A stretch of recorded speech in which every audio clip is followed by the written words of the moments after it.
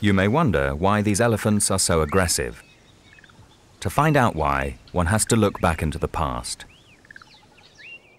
During the 1970s and 80s, 750,000 elephants were killed illegally in Africa under cover of legal trade. Ivory was seen as a source of revenue for the elephant range states.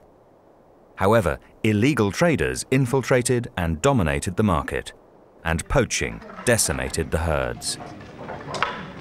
Kenya's elephant population plummeted from 180,000 to 20,000.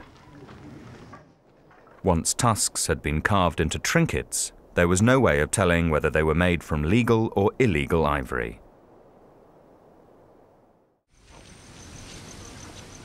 To anyone who knows elephants, it's obvious that these two are living in an unnatural, solitary world of their own.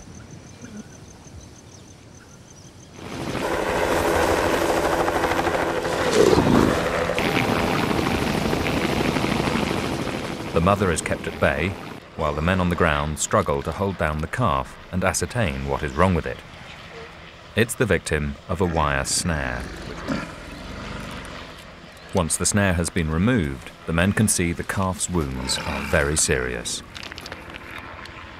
It would soon die if reunited with its mother, and there's only one chance left for its survival.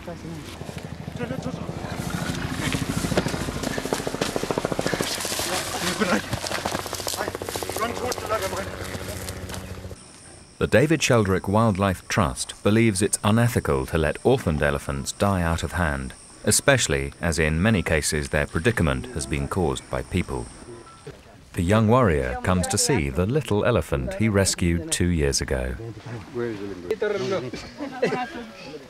Mishak has a special relationship with elephants and has influenced many people to care for wildlife.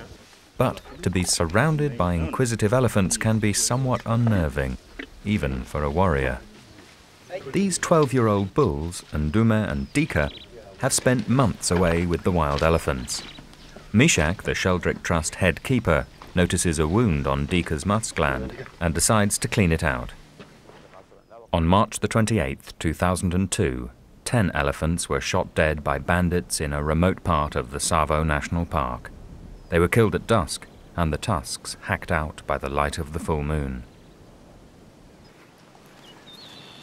The rangers set out on the tracks of the bandits. At any moment they could be fired upon from long distance. Several rangers have died in this way.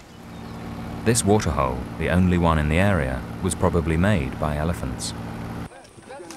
Now one of the people responsible for the death of so many elephants lies dead.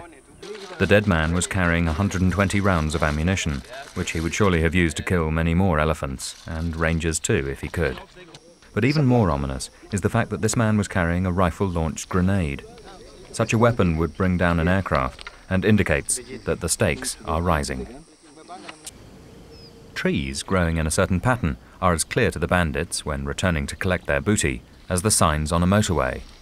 The rangers can read signs too. And so, once again, men die as do elephants when ivory is in demand. Why do we allow this? Do we really need ivory? Do we need the minimal returns that it brings at such risk to lives and industry?